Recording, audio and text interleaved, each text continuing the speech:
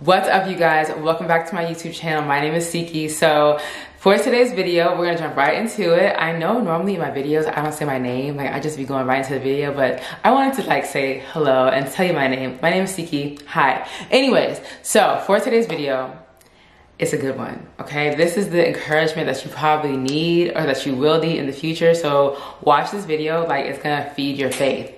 So not a couple days ago, yesterday, I was going to the gym and the Lord whispers to me, faith will fix it.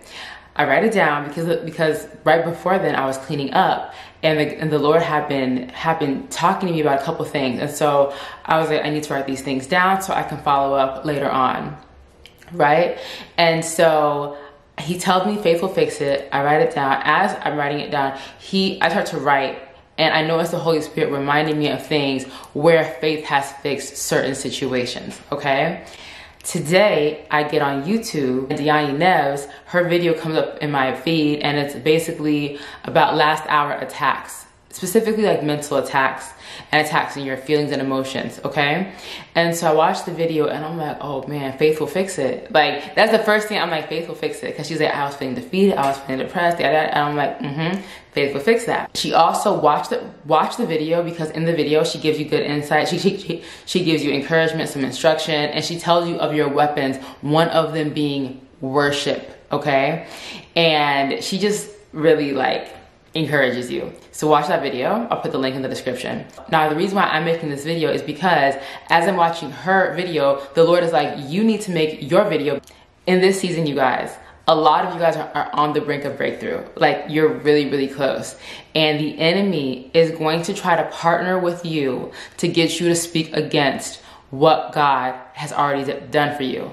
The enemy knows that your blessings, your breakthrough, your restoration, those things are set for an appointed time. He's fully aware of that, right? He knows that. You are the one that struggles in your faith, okay?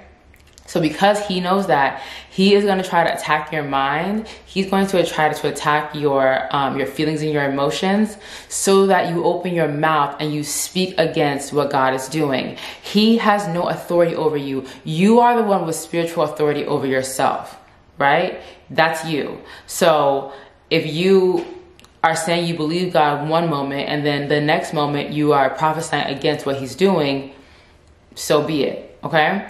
Now, I'm going to tell you guys a teeny story about how I dealt with this. A couple weeks ago, the Lord led me to pray for some people. I was like, okay, cool. I'm praying. Then he says he wants me to say something to one person, which ended up being a word for a lot of people, right? So I'm like, okay, bet. Now, at this point, I'm like, okay, bet. So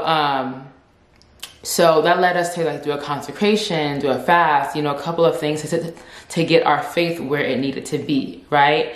So I get into a position where I receive a really, really big blessing, like a really, really big one. And I didn't expect it at all because I've been praying for other people. So I'm like, okay, cool, yay. And I get this big blessing. As soon as I receive this blessing, now for some people, this would not look like a big blessing. This would look like encouragement. But I knew this was a blessing because I knew of what went into me being able to receive this blessing. And I'm sorry I'm being cryptic, but I can't tell my business yet because I can't tell my business yet. It may not have looked like a big blessing to some people, but I understood this was a big blessing for me. Like, this is a big deal. And so I'm happy about this blessing for, I want to say, all of 15 to 45 minutes. To be honest, it's kind of really sad and depressing.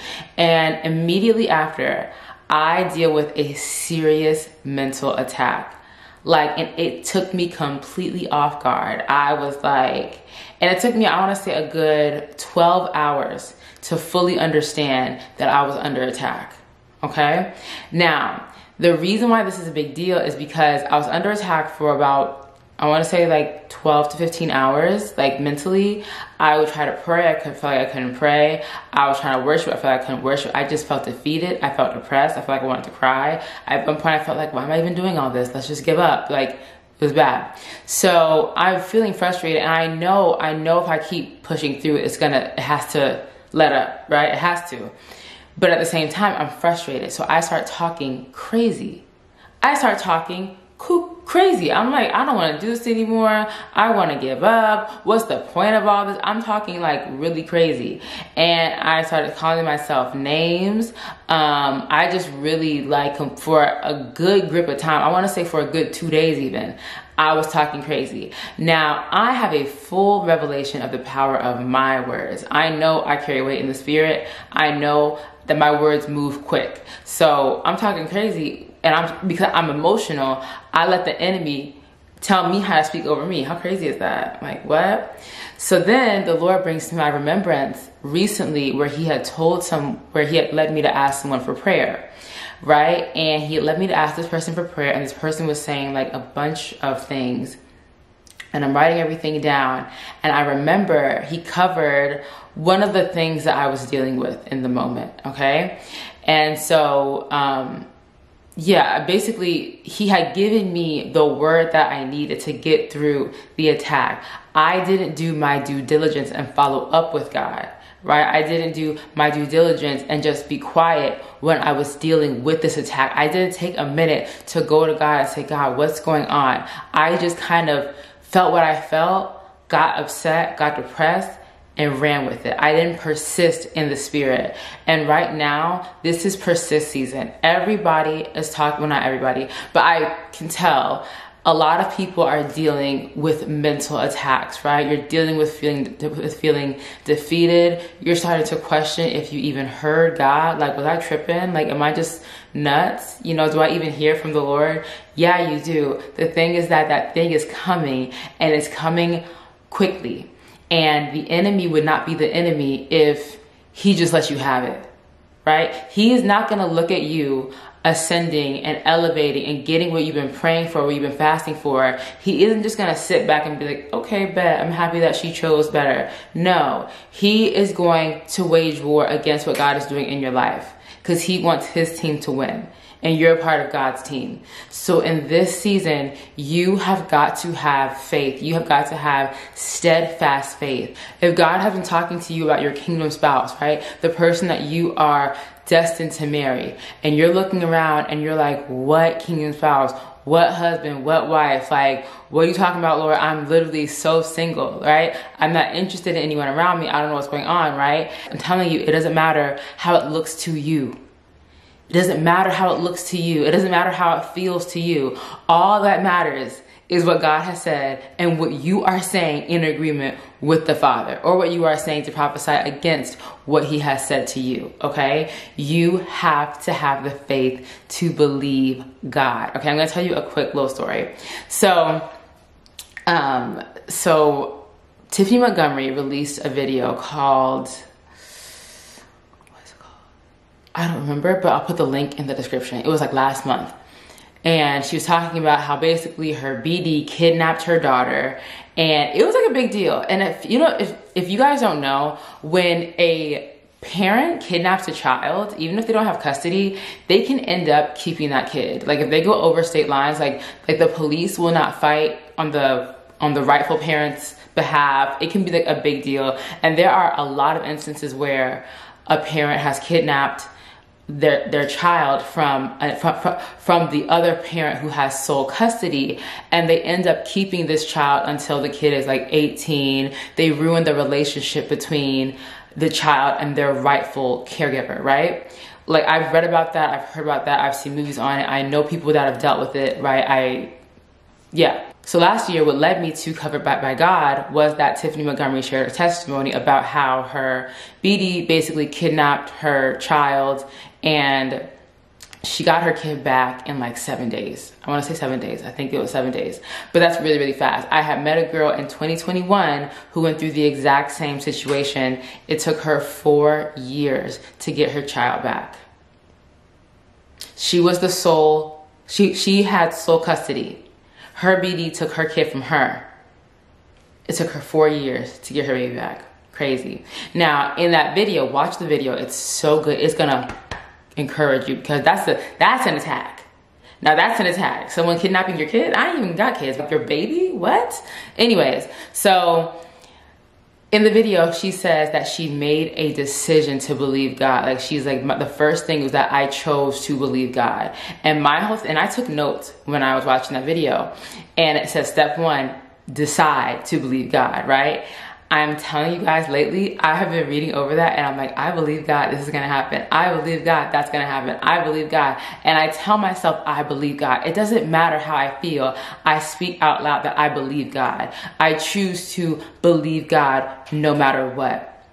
And so basically what the enemy is trying to get a lot of y'all to do is he's trying to get you guys not to believe God, and he's trying to get y'all in a place where you are just like, I guess I just heard wrong. Or maybe I don't hear God at all, right?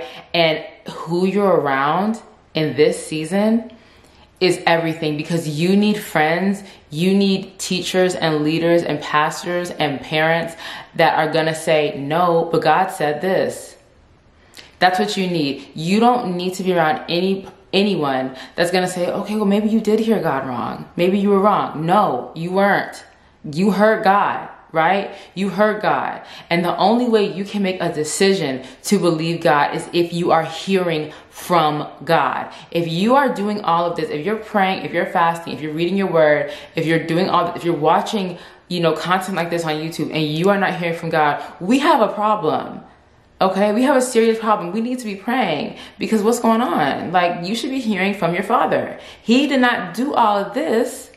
He didn't do all this to not speak to you. What are you talking about? Like, no.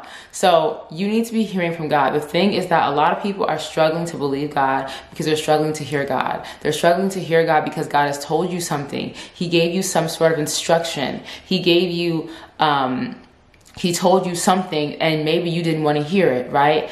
Like, I was in a position recently where the Lord told me to do something and I just did not want to do it. I had a bad dream and he told me to ask a specific person for prayer. And I was like, I don't want to do that, Lord.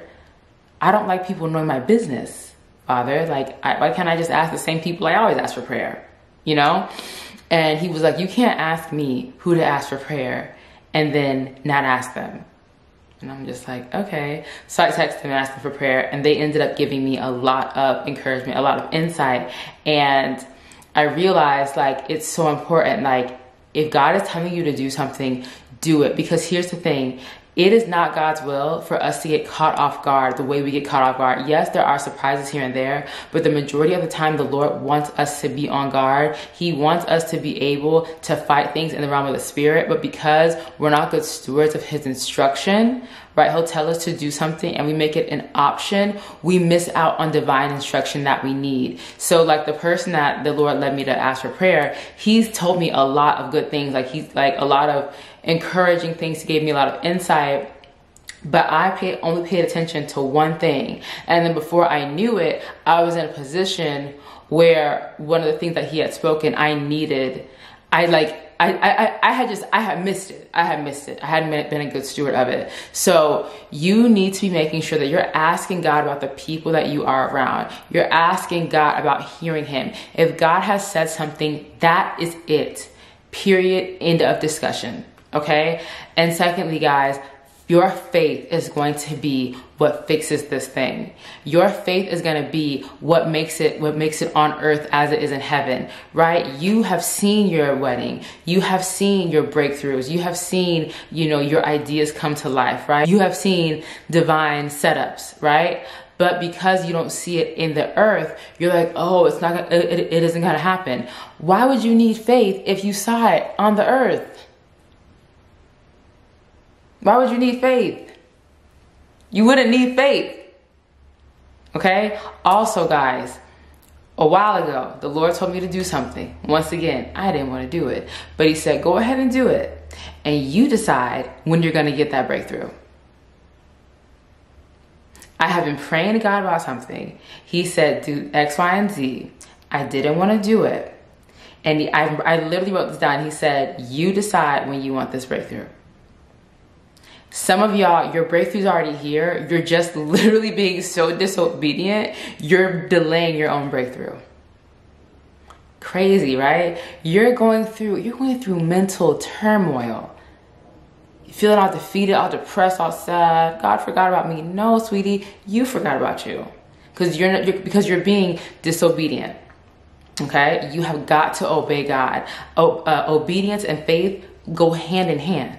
You need faith to obey God, and you need faith to hear God when he's instructing you on what to do. So this is non-negotiable, okay? During this time of mental attacks, right? During this time of attacks, the enemy is going to use people that he has access to. He may not have access to you specifically, or in a way that is dire. Like, he may only be able to influence a thought here or there, but he may have a lot more access to your friends. He may have a lot more access to your family, okay?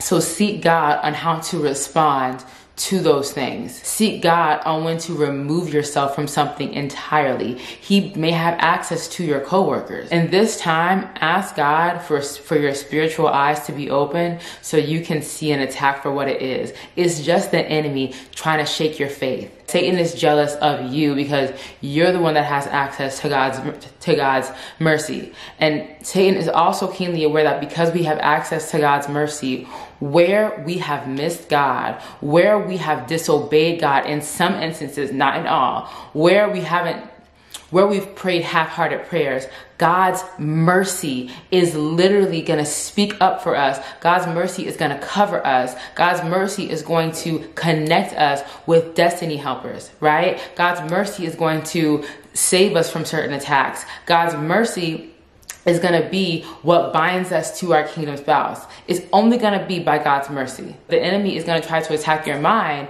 and he'll be like, well, you didn't do this fast completely. You were listening to secular music, or you did that. No, that's okay. As long as you repented and God forgave you, right? That's it. So this is not the time for you to be entertaining any type of, thoughts about going back on God. This is not the time. Okay, God is serious about you. He's for real about you. He did not play about the words that he has released over your mind. So in this season, believe God. In this season, be brave enough to believe that God is not a man that he should lie, neither the son of man that he should repent. He cannot go back on his word.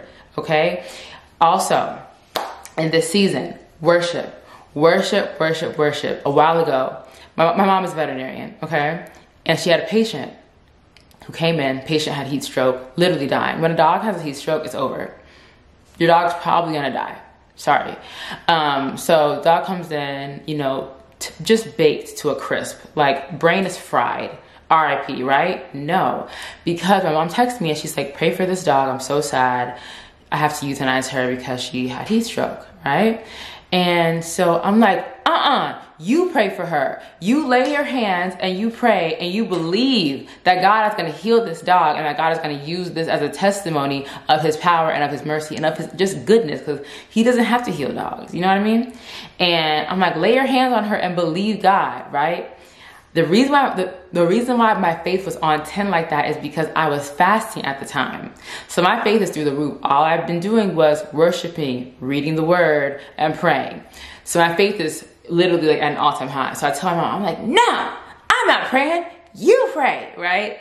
And I'm like, I sent her some scriptures and I said, lay your hands and pray these scriptures, right? I said, this is God. Ask God. She was like, her brain is literally fried. I said, okay, ask God to give her a whole new brain. He's God. Like, come on. So then she prayed, and tell me why that evening, my mom was like, bro, that dog woke up and she's, in intensive care still, but she's alive. Like, I did not see this coming. And I was like, did you lay hands? Did you believe that God was going to heal her? She's like, yeah. So then I see this dog about a week later. You would never even know that dog had been baked to a crisp. Okay. I believe that the Lord allowed us to have that experience, right? So that I could be on 10 for the rest of the year. Because why would God heal a random dog? Or he heal a random dog just to heal a random dog? No, he's healing the dog to feed our faith, okay? All I did was believe God. All I did was put a demand on my mom to put a demand on heaven, right? So in this season, not only like, yes, you need people like that, and you need to have some scriptures to pray. When you pray the scriptures, it hits different. It hits different. Why? Because angels have to hearken to the word of God. Why? Because the Lord can't go back on his word. When you read God's word, it feeds your faith in a different way. Believe God, like believe God, worship. Okay. I said that story to say, since I have been worshiping so much, I felt very close to the Lord. I felt like I just knew, like I know for a fact he knows no limits, right? And that's how you need to be. You need to be in a position where you know that you know that you know God has no limits. God has never ever failed you. God has never, been casual about you, right? Even when you were in sin, God was not casual about you. God was not indifferent towards you. He didn't look at the things that concerned you as something that's trivial. He's always been 10 toes down for you. He's the same God that said, oh man, these humans messed up. Okay, bet, let me send the human version of myself down to earth to atone for the sin of everybody else. Like, he's that same God. He's the same God that told the sea, you stop right there, okay? He's that kind of God. Get in God's presence, get in God's word, remind yourself of who God is, and then as you feel defeated, put a demand on heaven. And also, guys, if you feel defeated, if you feel depressed, if you feel like, be quiet. How do we worship? We open our mouths, we say, God, you're amazing, God, you're this, God, you're that. We exalt God with our mouths. When you are going through it, right? When you're feeling defeated, when you're feeling depressed, don't open your mouth. Why? Because you don't want to exalt what the enemy is trying to do within you. You don't want to exalt that. Keep it to yourself. And once you're settled, pray for the peace that surpasses all understanding. Okay, so in Philippians 4:6, it says, don't be anxious about anything, but in everything by prayer and supplication with thanksgiving, let your requests be known to God, and the peace of God, which surpasses all understanding, will guard your hearts and minds in Christ Jesus. Now, in the Message version of that scripture, I really like it. It says, don't worry or fret. Instead of worrying, pray. Let petitions and praises shape your worries into prayers.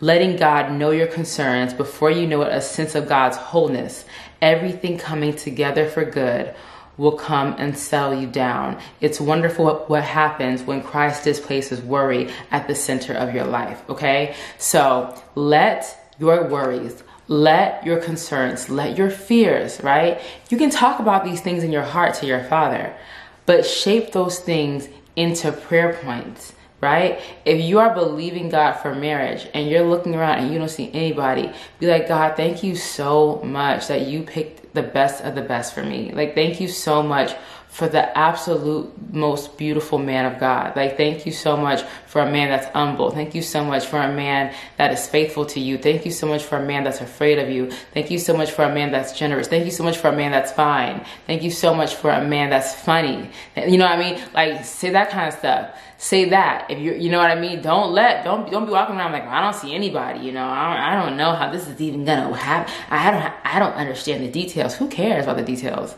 If anything, it's probably for the best that you don't get it, because you probably do something to mess it up anyways. So leave the details to the Lord, and you focus on doing your part, and that is giving God your faith, okay? Lastly, last night Nathaniel Basie went live. He was talking about, I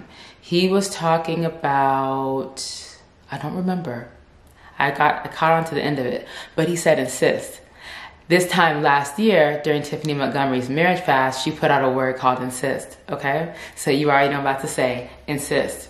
Insist. It doesn't matter how it looks, okay? Stand on word. Like, when I feel like, God, what are you doing? I go back to the words of those that I know to be true prophets, true teachers of God. If you are watching things that are suspect, if you're dealing with people that aren't of God, of course, don't take that back to the Lord.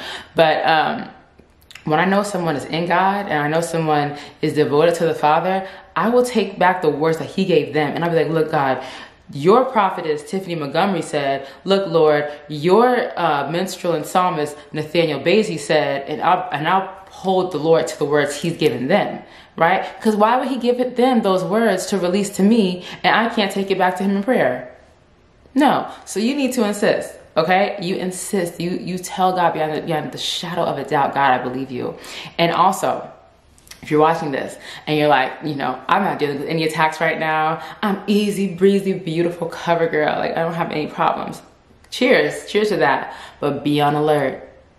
Baby, be on alert, because the enemy walks around like a roaring lion looking for someone to devour. So sometimes God will send us words, he'll send us knowledge. He will lead us to someone to pray for us.